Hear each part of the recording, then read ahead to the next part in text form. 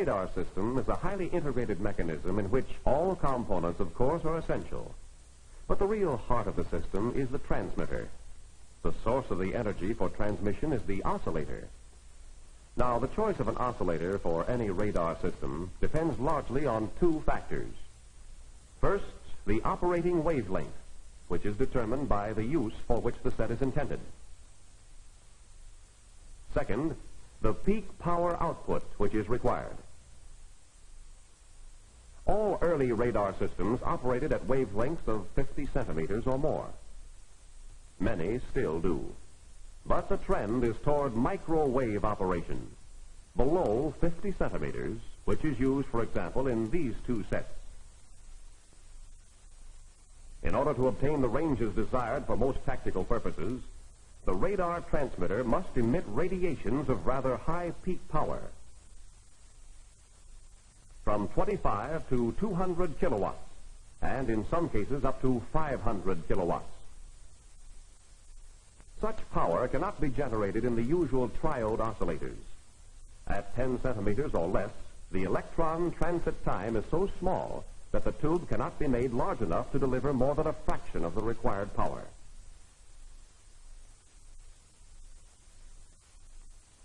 The klystron, as we will see later, is used in conjunction with the magnetron as a low-power oscillator. It has the necessary frequency range and stability, which are the desired factors.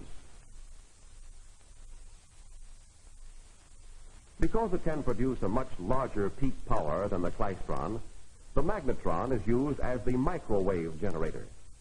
A magnetron is really a diode tube so designed that the electric field which exists between its cathode and anodes will be perpendicular to the magnetic field which exists between the pole pieces of the supporting magnet. This combined electric and magnetic field is the key to the operation of the magnetron. In an electric field alone, the direction of the force exerted on an electron is opposite to the direction of the field. That is, electrons tend to move from low potential to high potential. In a magnetic field, the force of an electron is directed at right angles to both the velocity of the electron and the direction of the field. So the resulting trajectory is clockwise.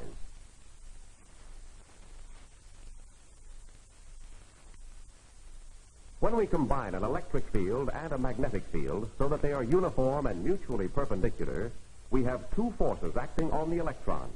The electric force upward, opposite to the direction of the field, and the magnetic force downward, or clockwise. As a result, an electron starting at any given point in free space and moving in this field will follow one of four types of orbits, depending on its initial horizontal velocity. The simplest path it can follow is a straight line. This happens only if the velocity of the electron is such that the electric force exactly equals the magnetic force. Hence, there is no deflection. Where the initial velocity is smaller, the electron starts curving upward at first. As it moves, it gains kinetic energy from the electric field, and its velocity increases. The magnetic force increases, and the trajectory is bent downward. The electron loses velocity and soon returns to its initial state. Then it repeats the orbit.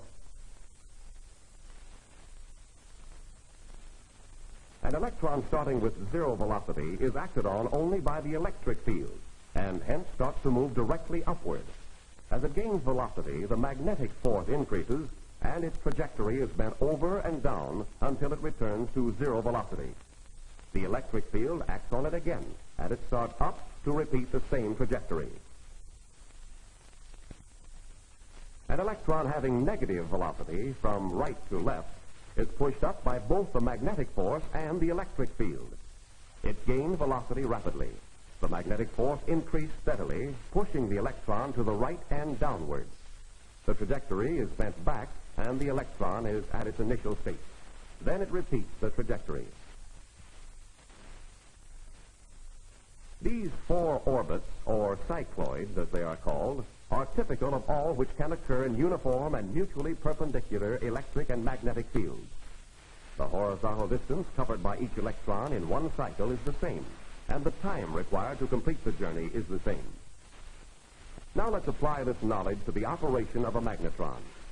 Consider a magnetron oscillator composed of a continuous plane cathode and an anode of several segments. Alternate sections of the anode are connected to opposite sides of the tank circuit. Now, if this is a CW magnetron oscillator, there will exist between the cathode and the anode a steady DC potential. Also, there will exist an RF field of the tank circuit. At the instant when the alternate anode segments are at their positive and negative values, the field of the tank circuit will look like this. The resultant of the combined fields will have this direction in region 1 and this direction in region 2. Since electrons tend to move in cycloids at right angles to the direction of the electric field, an electron leaving the cathode in region 1 would move like this. It would strike an RF electric field in its proper phase relationship and give up energy to the RF field. However, an electron leaving the cathode and entering region 2 will not be in the proper phase relationship to give up energy to the RF field and will quickly be returned to the cathode. The net result is that more energy is given to the RF field by the electron in region 1 than is taken away from the field by the electron in region 2. In this way, tube losses are overcome and oscillation can be maintained. The energy given up by the electrons to the RF field will change the polarity of those fields, so that at the end of one half cycle, the RF fields will be reversed. Thus, the electron, which has completed one half cycle in region 1, will now strike region 2 in the proper phase relationship to give energy to that RF field. This process will continue until the electron eventually reaches the anode. All electrons which move from the cathode to the anode will follow this course. Of course, in a pulsed magnetron oscillator, where the electric field does not exist between pulses, the electrons will be affected only by the magnetic field, and so will be returned to the cathode. Now let's look at a typical magnetron. Imagine the 6 anode segments of the plane magnetron arranged in a circle around the cathode. The distributed inductance and the interelectrode capacitance form the necessary tank circuit for oscillation in the microwave region. For this reason, magnetrons usually are designed to operate at only one frequency. However, because of the coupling effect between anode segments, 3 frequencies can be excited, each with different RF fields set up. This is one possible frequency with its resultant electric field. This is another frequency with its resultant field. And this is the most efficient frequency with its resultant field. It is this frequency at which the tube is designed to operate. It will do so if the proper magnetic force and the correct DC potential are applied. With the magnetron oscillating at this frequency, electrons leaving the cathode are governed by the same forces as those in the plane magnetron. The electrons leaving the cathode will move in the usual cycloids, passing 2 segments per cycle of the oscillator until they finally reach the anode. By using a segmented anode, the electrons are made to work against an alternating electric field crosswise to the steady field. In this mode, the RF field gives the electron a finite transit time, which is 2 anode segments per cycle. But no definite time is set for the electrons to move from the cathode to the anode. It is this fact which makes it possible to build a magnetron large enough to deliver sufficient peak power to operate a radar system in the microwave region. In actual practice, large numbers of electrons will leave the cathode at the same instant. Those entering the RF field out of phase, of course, will be returned immediately to the cathode. But those entering in phase will follow the usual orbits until they strike the anode. Thus, there will be bunches or clouds of electrons in the in-phase region and very few in the out-of-phase region. And the clouds will revolve in the same direction as the individual electrons, always approaching an RF negative segment of the anode. In this way, the kinetic energy, which the electrons obtain from the DC potential, is given up to the RF field, and oscillations are sustained.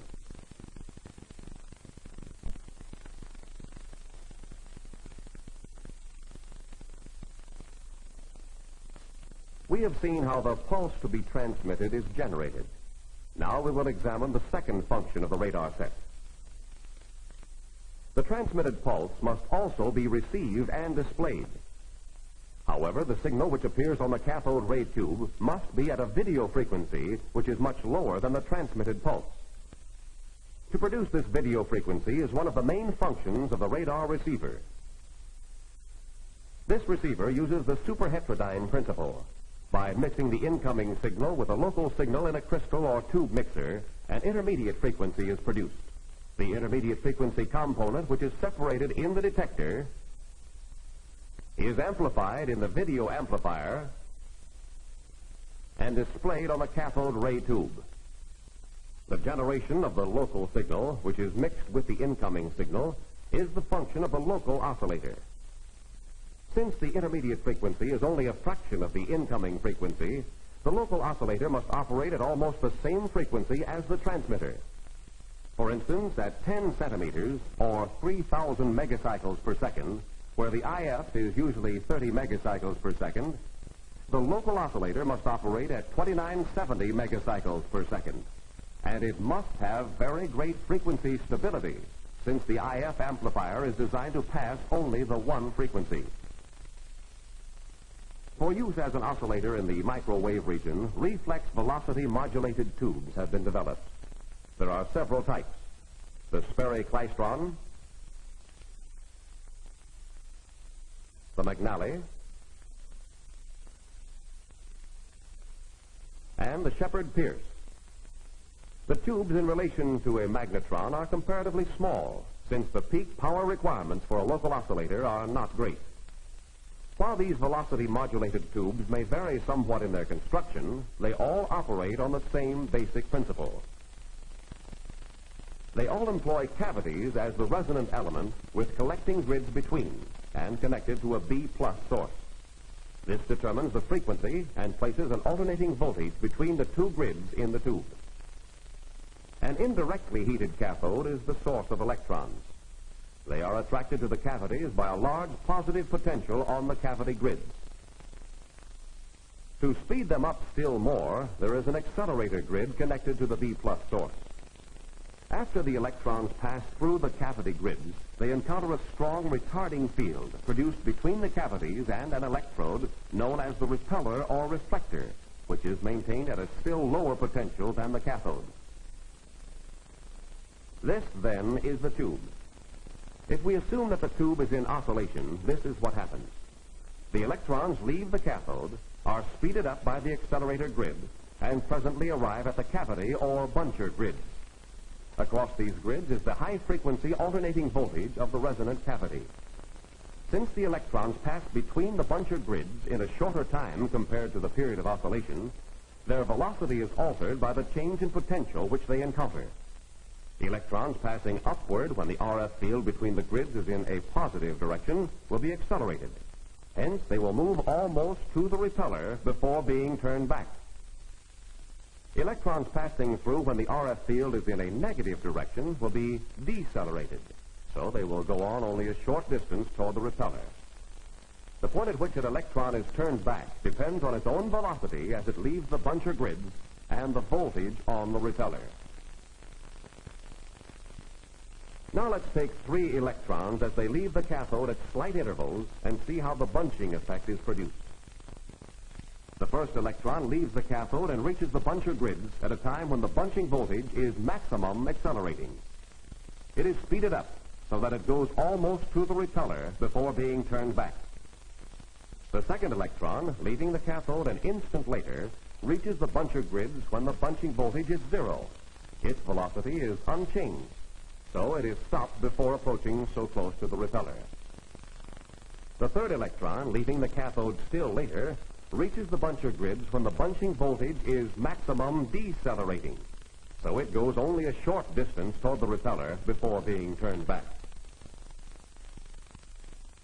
Since the first and second electrons will have to travel farther than the third to return to the buncher grids, the net result is that they will all return at approximately the same time. This is what is known as bunching. One bunch is produced for each oscillation of the cavity. If this bunch returns when the voltage across the buncher grids is such that it slows them down, they will give up energy to the alternating field. If the voltage is maximum decelerating, they will give up the maximum energy, and the oscillator will produce the maximum output. The output is taken from the cavity through a coupling loop. Of course, in actual operation, large numbers of electrons leave the cathode and move toward the repeller plate as an electron beam. As they pass through the buncher grids and approach the repeller, they become bunched.